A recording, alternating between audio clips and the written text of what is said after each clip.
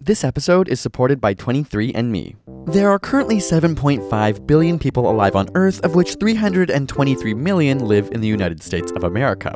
As a global powerhouse, many have an opinion on the American lifestyle, but what do the statistics say, and what would actually happen if we all lived like Americans? First off, you would be having more sex. Surveys indicate that Americans have sex 138 times per year on average, which is the second highest in the world, behind France. Porn would also be even more abundant, as 73% of the world's porn is produced in America. Americans drive 13,476 miles per year, which is the most in the world. This explains why they have the highest rates of vehicle collisions worldwide and number of meals eaten in a car. Seriously, statistics show that 20% of American meals are consumed in a vehicle. Americans eat 8 ounces of meat per day on average, which is almost double the world average. This leads to Americans killing and eating 10 billion animals annually, which is 15% of the world's total consumption. The average American also drinks 403 Coca-Cola products per year, compared to the world's average, which is 92.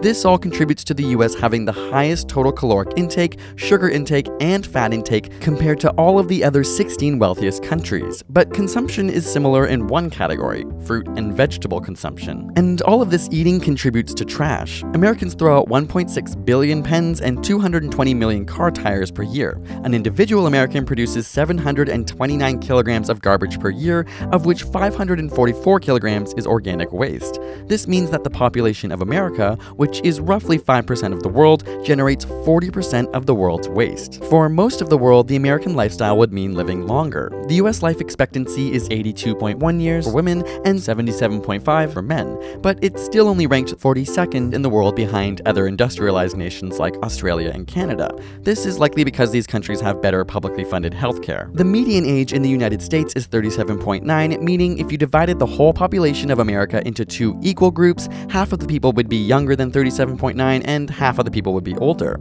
America is defined as having an aging population in that the world's median age is lower at 30.1. Niger has the lowest median age at 15.3 years old, compared to Japan, where the aging population could become an issue as their median age is 46.9. The lifestyle of an American requires about 10 liters of oil per day, but some other developed countries consume even more on average, like Canadians who use 10.2 liters per day, while some of the lowest consumers of oil are Bangladeshis who only use 0.1 liters per day. A direct way of measuring the impact of the world switching to an American lifestyle is using the global hectare. This measurement looks at how much land, sea, and other natural resources are needed to produce what each person consumes per year. For example, the rice they eat, the shelving unit they buy, or the clothes they wear. The average person in the world uses 2.7 global hectares per year.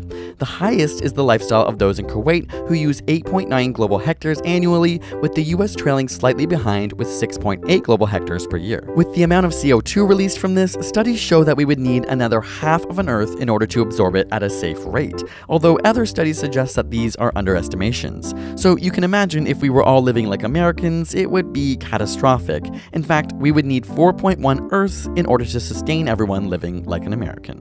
Special thanks to 23andMe for sponsoring this video. If you've ever wanted to understand your own DNA and see which regions of the world your ancestors come from, or how your DNA influences physical traits and health, then check out 23andme.com/ASAP. We've tried it ourselves and found out that Greg has a lot of Neanderthal DNA, while Mitch found out why he loves pizza so much. All you have to do is spit in a tube and they'll analyze your 23 pairs of chromosomes, which is where the name comes from. Again, head to 23andme.com/ASAP to learn more about yourself now.